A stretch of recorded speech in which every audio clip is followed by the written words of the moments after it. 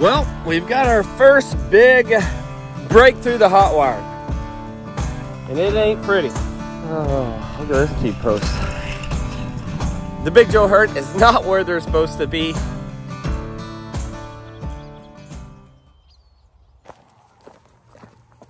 Hey, Jackie. Good morning.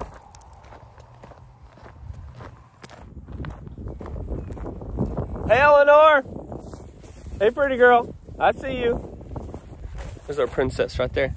Oh, we got a little rolling going on. Good morning, good morning, good morning. Hello, hello. Miss Texas 11, you big old cow. Here's our beauty Belle Star. Hey, Belle. You're looking nice and plump, girl. Hey guys, welcome back to Cross Centers Bison. Thank you guys for Bison ranching with us today. Well, when you come and check the herd and you notice they're not in the pasture they're supposed to be in, that's what's going on right now. We also want to thank LMNT for sponsoring today's video. Hey, pretty girl. The Big Joe herd is in the wrong pasture, and so what that probably means is we've got some Hotwire issues. Here's the good part, is the bison are here at the Ponderosa on our property. They're not out roaming around. So the thing about this Hotwire and why I'm not freaking out right now, Marissa and I've got some stuff on the agenda to take care of before I dive into this Hotwire system right over here. If you guys noticed recently, Marissa and I started a Hotwire system. First time we've ever used Hotwire. We knew what we were stepping into. We knew we were gonna face some challenges. Here's our first big major challenge. What we did on that pasture was we took a 40-acre unit and basically split it in half is all we did. So it's just a cross fence, and we're using Hotwire for the first time, trying to train the big majestic animals like the Texas 11 here and our new bull. Can't wait to go down to pasture to see what kind of cluster we have. It's gonna be great, I'm telling you. You guys hold on and get ready. We've got cabin stuff to do today. If you didn't know, Marissa and I have a cabin rental property here located near Lake Arbuckle here in Sulphur, Oklahoma, not far from the Bison Ranch. We're gonna go visit the cabins. We'll show you a little bit of that. We're gonna go get some feed for our yearlings that are getting ready for a sale that's coming up here in about a month. We're so excited, and it's right here in the state of Oklahoma at the OKC State Fairgrounds. If you're interested too, by the way, you can come to that. We're gonna come back, see what kind of cluster we have, and then we're gonna dive into this Hotwire system together and what repairs we need for our first blown out disaster.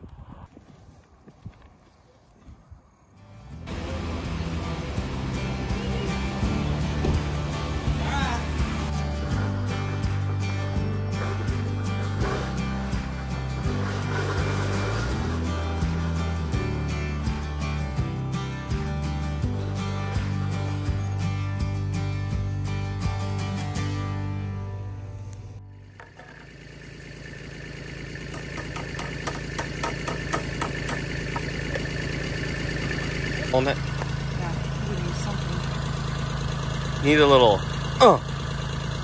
something else.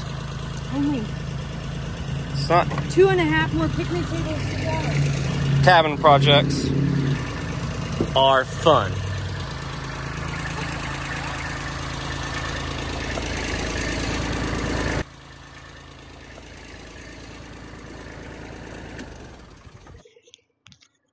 As I get older, I think about things like this. It doesn't matter what age you are, but now I'm getting pretty close to 40. I think about this a little bit more. My coaches were always right. It's so important to rehydrate before you get to practice, not right before practice or as you come into practice or during practice. You gotta hydrate before. We spend so much time outside, Marissa and I do. Whether it's on a tractor, we're at the cabins, wherever we are, if it's at the ranch, I always carry a jug of water around with me. And it's easy because you can just pop the element in, whatever your favorite flavor is. If you want to mix it up, mix it up. My coaches were right. And I think about that now is you got to hydrate before, and I'm still bad at it. I know I still am. We all are. But we all get tired of drinking water. I mean, it's that simple. You know, there's no flavor in water. We know that's the best thing for us out there. But sometimes you need a little extra. And, you know, like as an athlete, or as much as we sweat and we're outside and losing all of that, you've got to have some salt back in there. And this is good salt. This is the stuff that you need in your body. You can't just have water. I have learned that. You've got to have more than just water. It tastes good too. That's a great thing about it. And I'm putting some of my favorite element in here. Even as it gets down, just add more water. When you add more water, you're still getting the same flavor. And it's great stuff. So with LMNT, you can get there, and you can get there a lot faster. And you're getting a little more punch in there with you to go along, to stay hydrated, and to keep you going, for sure. All right, guys, here's what we got for you. Get your free LMNT sample pack with any purchase right here at drinklmnt.com/bison. Use the link right here, guys, and with any purchase, you're gonna get a free LMNT sample packet, which is a great way to start, and you can try all the different flavors and pick your favorite one. Something also exciting is you can try a bold 16-ounce can of sparkling electrolyte water. All right, guys, try LMNT today, totally risk-free. If you don't like it, they'll refund you, no questions asked. Well, we've got our first big break through the Hotwire, and it ain't pretty. It is not pretty. Got T-post knocked down. The whole thing's pulled off of the beginning of it. Insulator's off. I mean, a cluster. They went through it. There's the reel. Yep. That goes way over there. Got some work to do. Was it your fault, new bull? Whose fault was it? Big Joe? So since the fence was already torn down, I went ahead and I wasn't gonna fight them right now. And my focus was try to put the pieces together on this Hotwire. So I wasn't gonna get in their way. I was gonna go ahead and let them cross the fence. And I was hoping that the whole herd would eventually go to one side. But that didn't happen. So they end up getting split into two halves. But I had to make sure before I started really stretching this fence, I had to get them all on one side of the fence. So this was getting a little more complicated than I wanted it to be. So right now I've been trying to stretch it, splice it back, just the top wire so far, but right now the bison are split. They're in pasture 4, got some in pasture 3. I really need to get them all on the same page. Hey, Christy.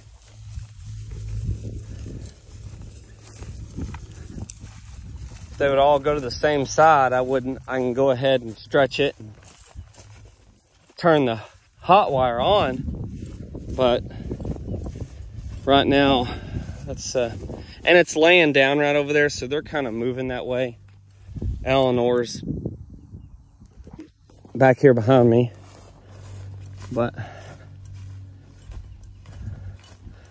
she's poofy. 1508 is.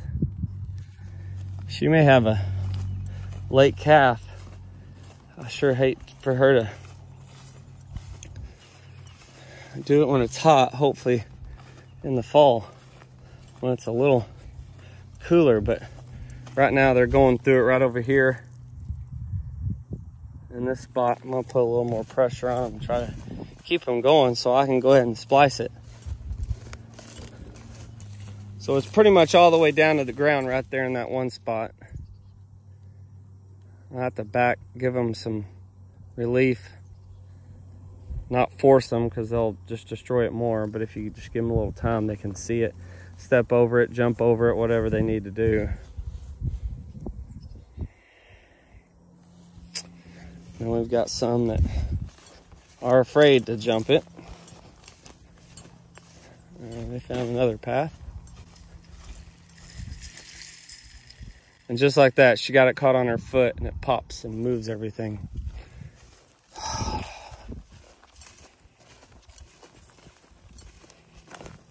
I couldn't get this one out a while ago either. She had a hard time.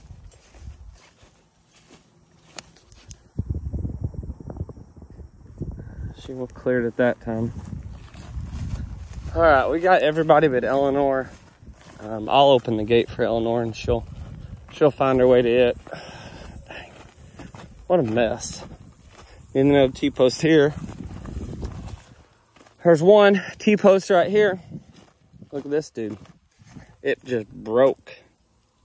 There's the 2 insulators to it. That T-post just snapped in half. Somewhere along here. Good thing is it's in the ground and not stubbed up. Just snapped. All right, so they're all back over here. They came up to visit me when I pulled up, and were just interested in what I was doing. There's an insulator. And now they've kind of gone back. Should be that time of the day where they should lay down. It's getting warm. So we shall see. Now I'm going to stretch it, try to get it pulled back together.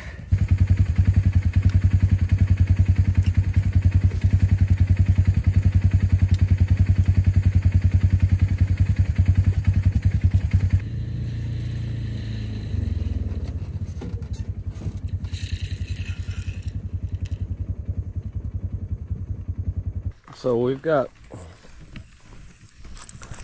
a whole mess here. See how far this goes. Pull it until it stops. You can only do so much just by hand. You have to get the come along out. So there's some. It's a stopping point. We still have a little ways to go. Now we gotta go see where the issue is. Man, we've only got one line here. The other one is completely gone. It's great. There's an insulator. Well, here's the beginning of number 2.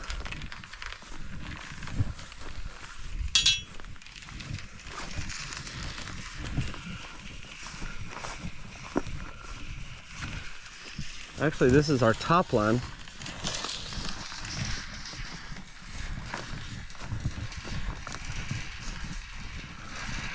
There's our bottom.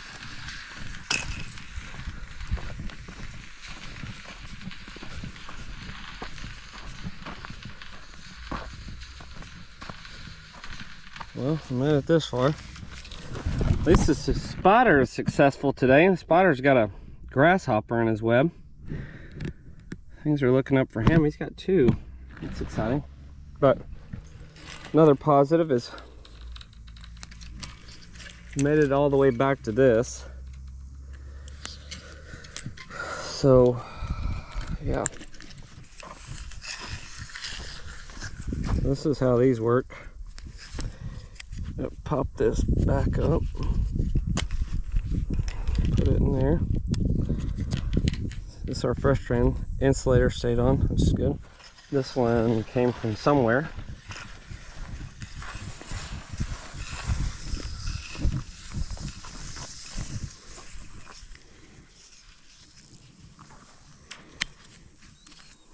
Flag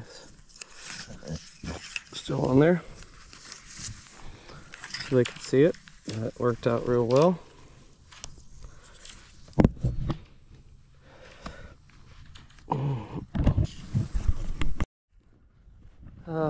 Look at this T-post.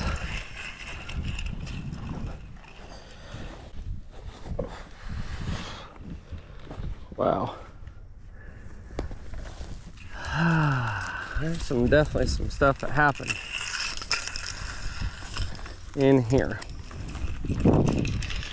Some rough stuff happened. So more than likely, here's what I'm gonna guess is, because it is breeding season, I will say that Big Joe is in another mood right now. He's in a whole nother thinking process. He's in a whole nother protection mode. He's trying to cover these females, and he's also got a challenge to keep another bull away. So that is probably what is happening here. Got into a little scuffle, something, and it's a little jolt. It doesn't take much of something to happen. I mean, that one's loose because they ripped it off. So, okay, we're sort of back to normal here, but I see a whole bunch of it spiraled out there. So here's some that made it through the party. There's a flag.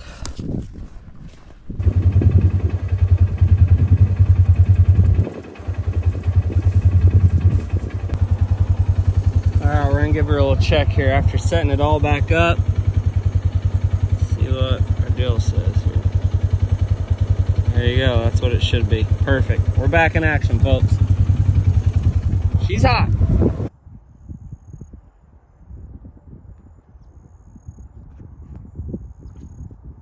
All right, guys, I want to thank LMNT for sponsoring us today. Here's your chance to get your free LMNT sample pack with any purchase at drinklmnt.com/bison and try the new LMNT Sparkling, a bold 16-ounce can of sparkling electrolyte water.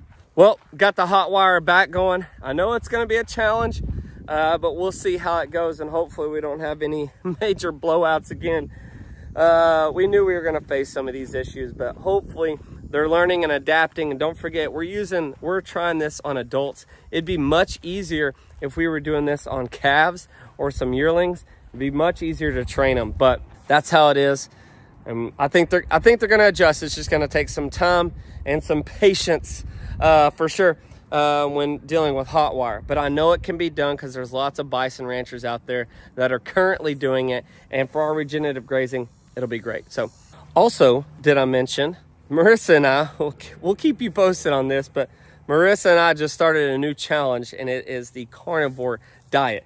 No, I'm not and don't need a diet, but we're focused on eating better and stuff. So I'm just putting that out there. We have started it along with the Arms Family Homestead, my brother-in-law and sister, DJ, and then, you know, there's some people, some of our friends, Cody and Erica, they're Bar 7 Ranch. They're mostly on TikTok and Instagram, but they started this challenge a long time ago, and it kind of started getting on our minds a little bit. We've been wanting to eat healthier and challenge ourselves to just a little healthier living, a little healthier eating. And so we have started the carnivore diet. Been a lot of eggs and a lot of meat, let's just say it. Good thing is we got eggs right here from the Ponderosa. We got a lot of bison meat, but we're combining it with a lot of other stuff, but mostly meat and mostly eggs. So guys, if you haven't done it yet and you want to be a part of raising the American bison, subscribe to us. You can follow us along a small family ranch located in Sulphur, Oklahoma, raising the American bison. Thank you guys for watching us. We'll see you guys soon. Keep on bison ranching.